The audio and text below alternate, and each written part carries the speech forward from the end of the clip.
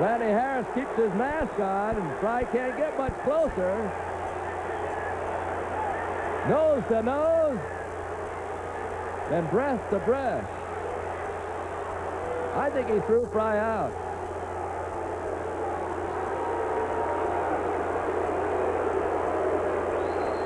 And he's out anyway because you can't come out and argue on a called strike or a ball.